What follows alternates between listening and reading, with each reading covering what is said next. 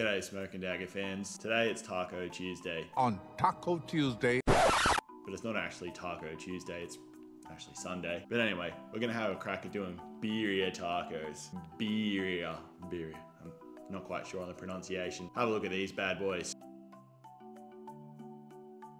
But they're not exactly straightforward like a normal taco. Let's go through the process. Goddamn taco's gonna kill me. To get started, we're going to grab some meat. I'm talking beef short rib and beef osso buco. We're going to grab some salt and pepper rub, cover all sides and give it a good pat.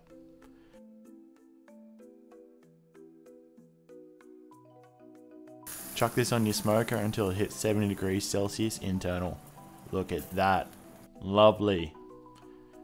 We're going to grab some other ingredients now and give them a good cook. Guajillo, in Mexico, chipotle and anchos. We're going to start with onions and tomato, and then we're going to add garlic, cumin, cinnamon, oregano, ginger, and apple cider. But don't forget your chili. We're going to add them with the seeds out unless you like it real spicy. Once that chili is rehydrated, we're going to blend to make a paste.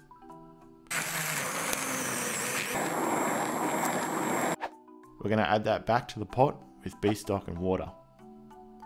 We're going to bring that to a boil and add the smoked meat back in. We're going to cook this for 4 hours. We're going to strain the sauce and rest overnight. Then we're going to scrape the top fat layer off and use the bottom liquid layer for the cook tomorrow. We're going to take the meat out and we're going to give it a good chop. Then we're going to pull some good Mexican cheese.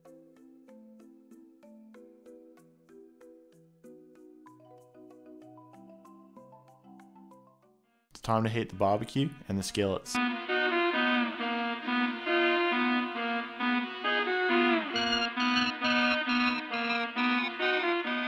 going to put that fat in the skillet and get it ready for cooking.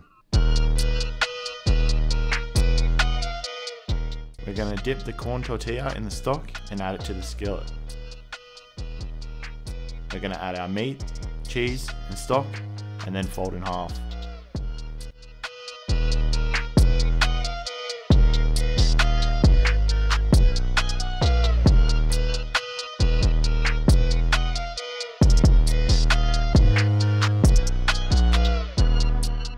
We're going to remove it when cooked and we're going to serve with stock to dip the taco in.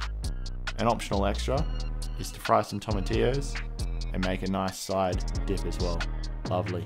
This is a birria taco. Done completely differently to the tacos I'm used to. This is actually prepared a couple of days in advance with some condiments that you can see to the side. Such a good result. The char, cheese and the beef all coming together. This is one of the best tacos I've ever had. It's that slight hit of spicy as well that just really brings it all together. That's a taco I'd cross the border for. There's no borders in Australia. Rip. What I love about this taco is it sort of takes the best of a soft shell taco and the best of a hard shell taco and sort of brings it together. Because you're getting that nice crispy corn tortilla, but at the same time that really succulent cheese, meat in the middle there, and it's definitely a winner. It's good.